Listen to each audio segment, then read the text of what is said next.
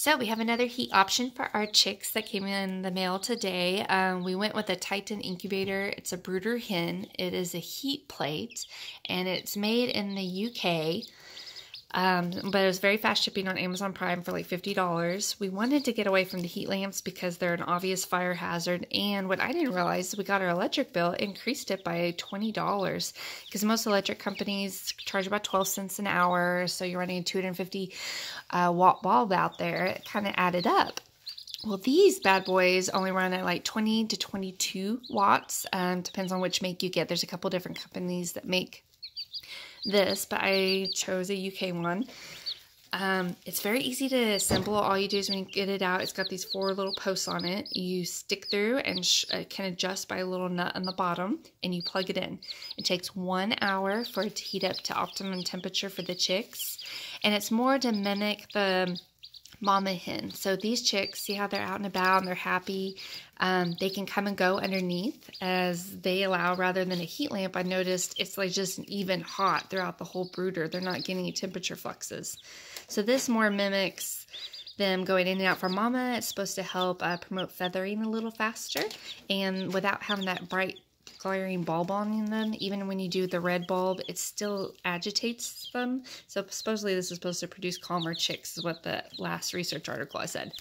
Either way, I'm going with it because I'm a cheap girl and I like that it's going to cost me less. Now, the setup is pretty simple. Once you get it all plugged in, 1 hour to heat up. You want to put it from 3 centimeters from your pine, so that's 1 inch for us.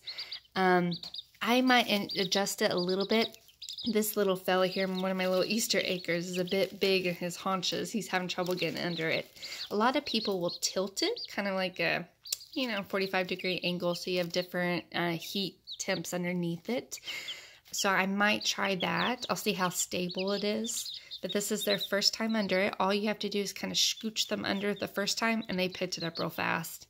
So all these guys are already out, and I have a few underneath sleeping. It's really hard to see, but my Americanas are under there schnoozing. But if they're hovering around the edge of it, that means it's too hot and you need to raise it. If they're huddled straight in the center, then that's also something to watch. So you might need to lower it so they stay warmer. You can actually touch the bottom of it. It doesn't burn it. I saw some videos where chicks were burned from different plates. So obviously that's going to be something I watch for this brand. However, I didn't see any complaints like that against it. And I can touch it and it doesn't burn. It is warm under there.